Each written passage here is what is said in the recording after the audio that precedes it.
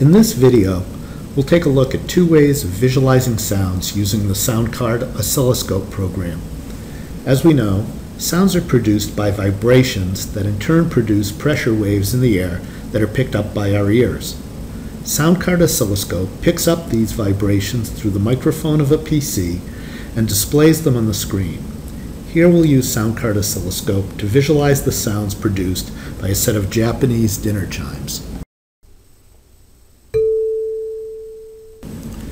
The first way that we will visualize sounds is as waves whose height or amplitude varies over time. This is what an oscilloscope does. It plots the amplitude of a signal versus time.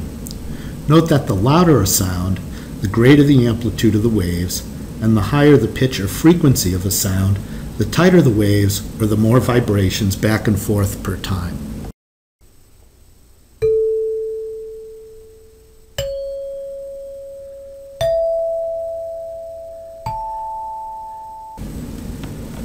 When we play individual notes on the chimes, the waves have a simple, smooth, rolling shape called a sine wave.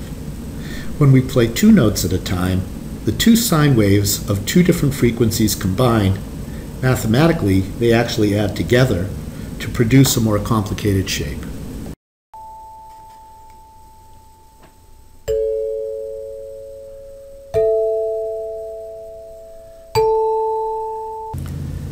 Just by looking at the complicated waveform that we get when we play two or more notes at the same time, it is difficult to figure out what the frequencies of these notes were. In order to better see what notes or frequencies make up a sound, we use another view called the frequency spectrum. Just like a prism separates sunlight into a spectrum of colors, a frequency analyzer or spectrum analyzer separates sounds into a spectrum of audio frequencies.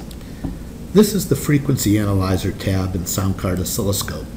The horizontal axis of the graph is the range of frequencies from low to high, going from left to right, and the vertical axis represents the loudness or amplitude of the tones at that frequency. In the Soundcard Oscilloscope frequency spectrum, the frequencies on the horizontal axis go up to 20,000 hertz or vibrations per second, which is about the upper limit of human hearing.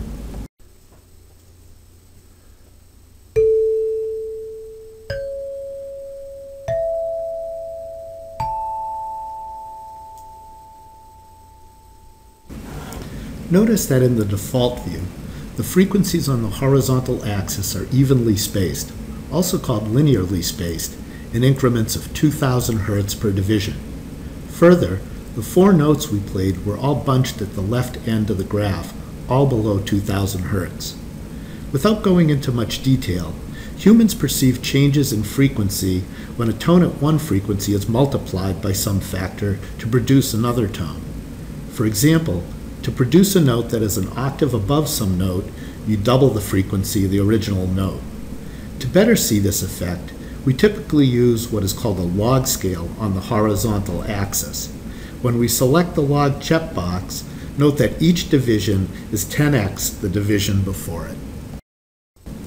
With the log scale selected, the frequencies of the notes are easier to observe.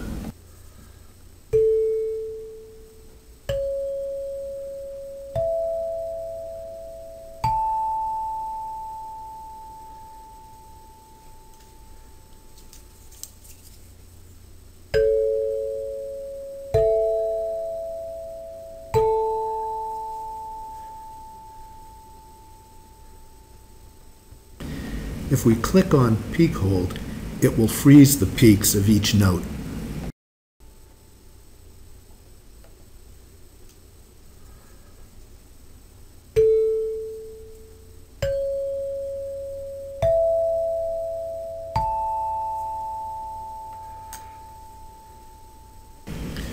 With the peaks frozen, we can now slide the cursor over and examine what the frequencies are at each peak. We'll zoom in and then drag the cursor over to the first peak.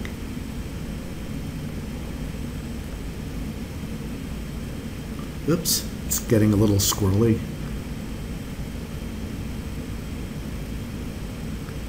We'll zoom back in. and then shift the waveform over a bit. Okay, now we're ready to measure. We see that the first waveform is at about 440 hertz, the peak, which is a concert A. We'll then look at the next peak, and we can see in the box its frequency, the next peak,